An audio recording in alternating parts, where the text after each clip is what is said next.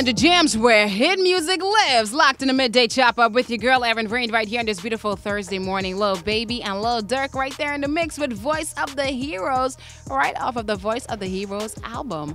Listen up right now. It's time for Chat Trap, talking about what's happening in the media today. So now we know it's the first day of July after a long month of June, also known as Pride Month. And the U.S. Embassy flew the Pride flag for the first time in the Bahamas, in which the Christian Council did respond completely being against this. And now the British and American embassies in the United Arab Emirates are facing backlash online and among locals for raising the rainbow pride flag there as well.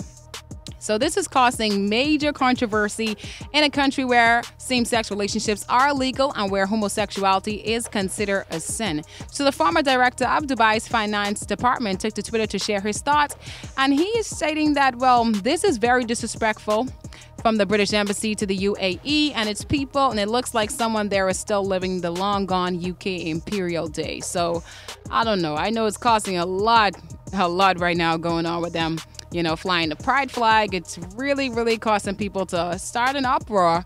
So I don't know what is going to take place after that, whether they're going to take it down, whether they're going to keep it up, but I guess we'll see. Definitely keep you up to date. But another news that's hitting headlines is in an interview for the first time, Kevin Gates, yes, he had opened up about being molested as a child, and he stated that he started writing music as therapy. And he also stated in his words, "It was an escape for me. I grew up real violent and real aggressive, not because I wanted to be, but I was molested when I was a child, so I had this fear of being vulnerable. I took every kind of martial arts you could take, and I even boxed. I did everything, and I wanted to be the toughest person on earth." So sometimes you really look at people and just wonder why they're this way, why they're that way, and then when they finally come forward and really open up to the public and say, well, this is exactly what was going on in my home, or and then you understand more of why they are who they are. So it's just super sad to see that he had to experience that.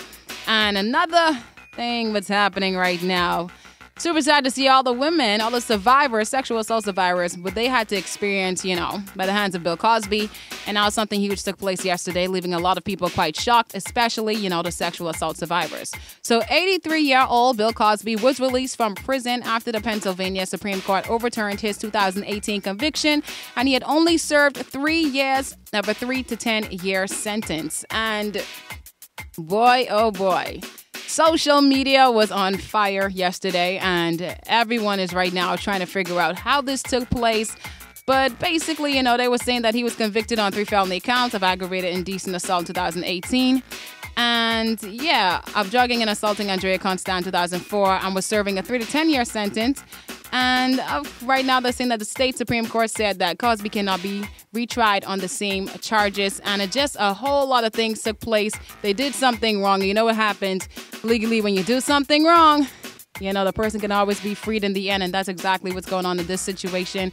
But Ms. Felicia Rashad, she took to Twitter, and she did disable them comments. She did turn off the comments when she tweeted a picture of Bill Cosby, and she said, "Finally, a terrible wrong is being righted. A miscarriage of justice is corrected."